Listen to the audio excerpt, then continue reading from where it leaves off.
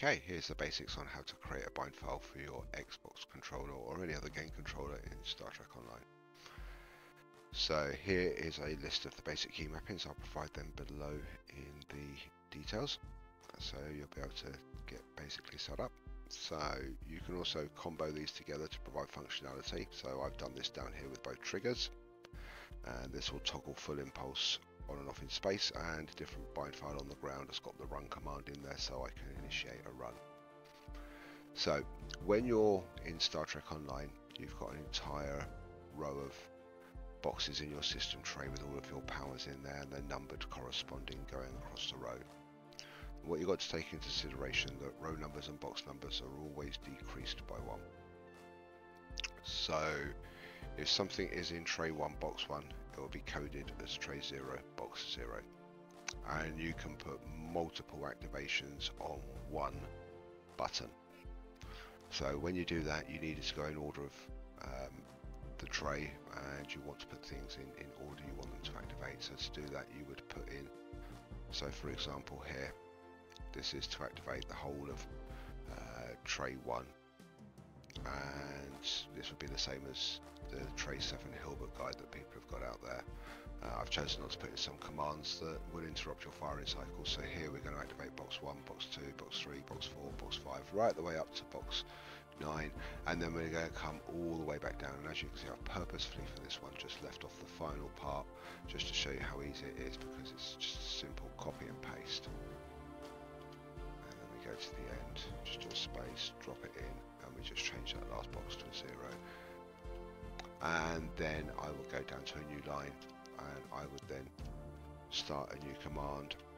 So I wanted to another key to do something completely different. It's just the format is the same.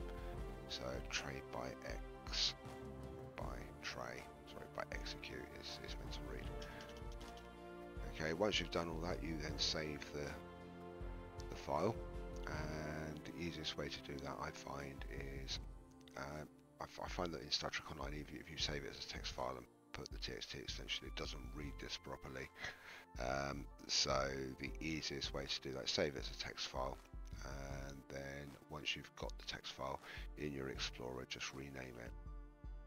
Right, so once you've gone through and created your bind file as such, so you can be as complicated as you want with as many different combinations as you like. So as you can see, I've got various buttons set up here to perform different functions across 4 separate trays.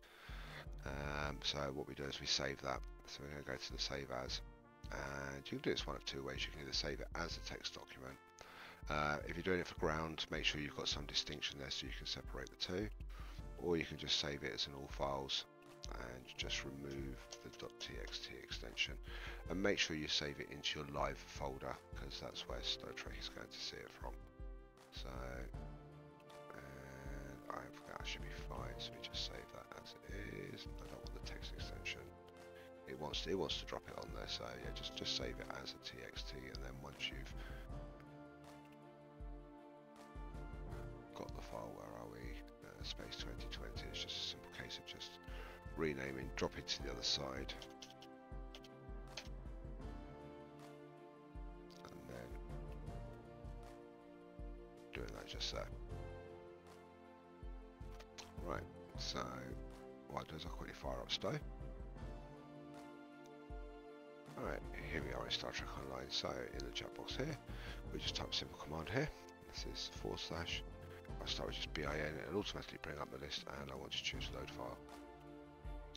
So once I've got that load file, click back into the box and just give it the name of the file. Don't need to bother with the TXT extension because we've already removed that. So okay, and there we go, that file is now loaded, and now we can jump into the Jabori system and we'll see the file in action. So let me just turn on the camera so you can get the controller there.